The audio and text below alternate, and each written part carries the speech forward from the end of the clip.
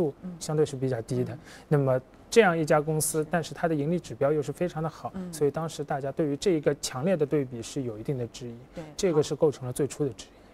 那这个以后再展开交流啊。那么下面呢，我们将会进入到的是 CEO on CEO。今天专访的是益康集团首席执行官道格拉斯·贝克。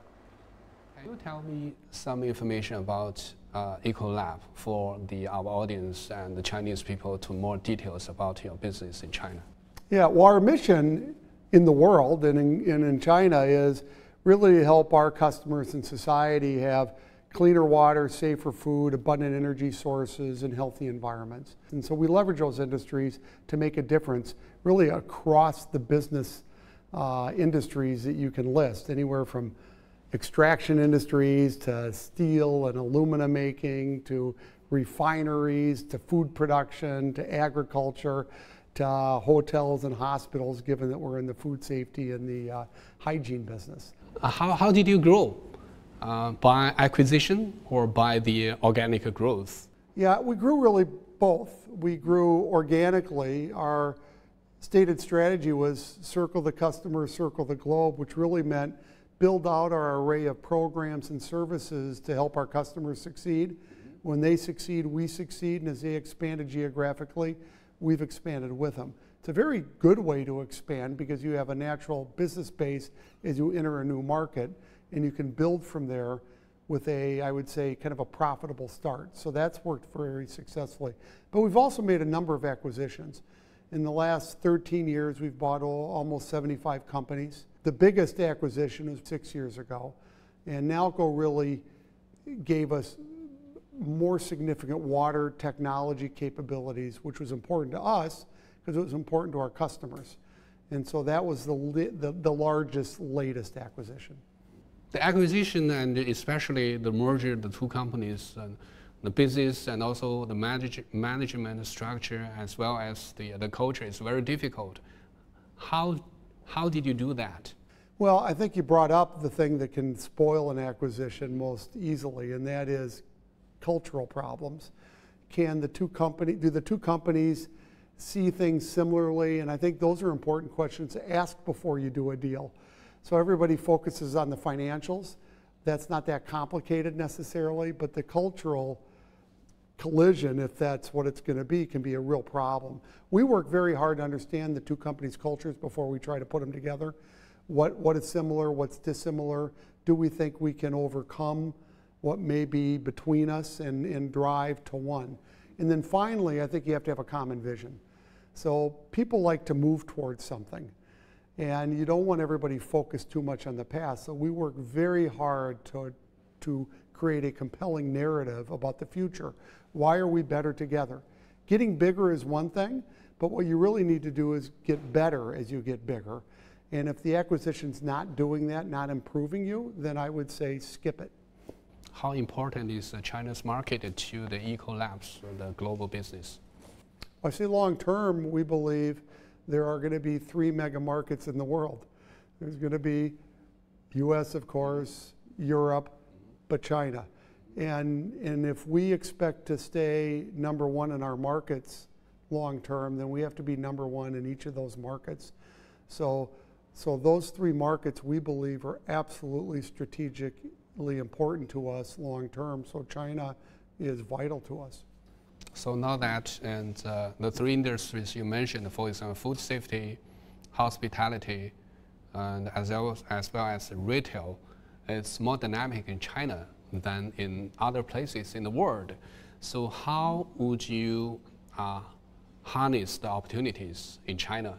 What's a different strategy you are going to use?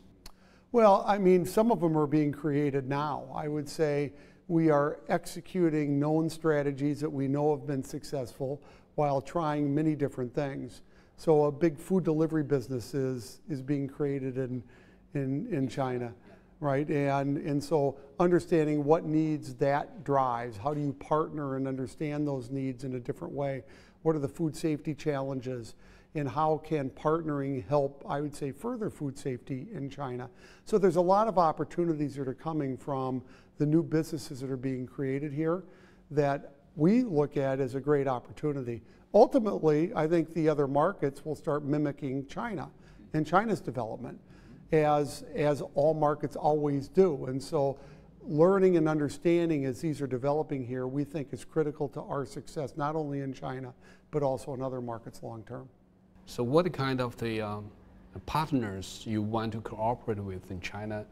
You know, in China there are two the giants, though it is very young. One is the Meituan, another one is Ecolab. Which one have you visited? And the founders of these two companies? As I sit here, neither, but as of tomorrow, I'll have a different answer. But in the meantime, we are partnering with currently and working to develop technology together. I mean, it's a fascinating company that's had huge success. We want to learn from that, but we also want to lend our expertise, and we are working together to understand what are the specific challenges that we uniquely together can solve for China and for the customers that both of us serve, and also what are the unique challenges that just food delivery creates over time. And so for us, it's a great learning opportunity, both how people think about scaling businesses and moving businesses, and what they've built in such a short time is phenomenal. I mean, we're envious and interested in learning. At the same time, we want to lend our expertise in helping Meituan succeed, and also understanding how we can help their customers. Now the tech is a catchword, right? And almost in any industry, any company, people has to talk about the tech. How you leverage the tech for your future growth, how you leverage your tech to deal with the disruptors. So is it the case for your industry and for the Ecolab? Well, I think everybody can be disrupted, and so if you assume you can't, I think you're starting from a point of weakness. So absolutely, I think as you look at the new capabilities that just digital technology brings and represents, I mean, your business is a terrific example of that. How do you leverage a technology to first improve what you do, but second, I think discover how do you do it completely differently, and how do you deliver value to customers that maybe you couldn't before, but digital enables. And so we're investing heavily in those capabilities. We're not new to this. I mean, we've been in the Internet of Things for a long, long time, and are already monitoring 35,000 large industrial complexes remotely, and have been doing so for over 10 years. And that enables us really to provide great value to them and a great learning base for us. So this is technology we want to build on and knowledge we want to build on. But we have great we have data, we have knowledge. What we need to do is leverage the technology, improve our ability to leverage the data and the knowledge to our customers' advantage. If we do it first, we'll be fine. Because China is, somehow it is very unique, my understanding, because it has the largest the food packaging industry in the world, I think, yeah. And also the largest beverage industry in the world, as well as the hospitality, because given the size of the China's demographic. So what more and more the multinationals are looking at what is the unique opportunity, unique products, unique services, unique technologies, the R&D inside China. What do you expect from in terms of this kind of the innovation? Well, we too have innovation center in China, in Shanghai. Okay. So, because we do agree with that. And so we've seen a number of specific needs. In the beverage industry, there's much more propensity to reuse bottles here than there are in other parts of the world. And so that brings a lot of challenges, i.e. you got to clean them, you got to make sure that they're sanitized, and you also have to handle the wastewater that's created as a part of this process.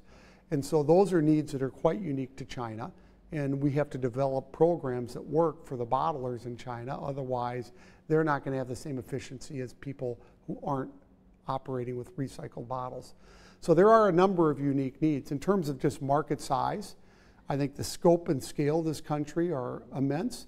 The diversity of this country are immense. You have, I would say, a huge number of small local businesses. At the same time, you have the largest, most sophisticated operators in the world. And you've got to be able to meet both of those needs to be successful in this country. And so it takes different technologies, different deployments to do that. One deployment, one technology is not going to meet any market need in China because of, I think, of the diversity across the board. China's market is growing very fast, and as well as the economy is becoming more sophisticated and more advanced, which also means there might be more competitors to Ecolab. How do you take on that? Well, I don't know. We've always had a lot of competitors. You know, everybody probably dreams of a world where they're the only offering. That's not a world we've lived in anywhere. So we expect to have competition wherever we compete. Our focus has got to be on being great for our customers. And we've got to be looking forward, not looking in the rearview mirror. And if we continue to do that, take care of customers, understand their needs, understand the environment, understand the technology, I think we're going to be fine. If you start worrying too much about what's going on around you and don't take care of your customers, you're going to have a problem. So our focus is understand the market, look forward, invest, develop, and life should take care of itself. 好，刚才我们看到的是 CEO on CEO 环节，介绍了一下这个益康集团的发展战略。好，最后我们看一组午间公司公告，之后是首席评论。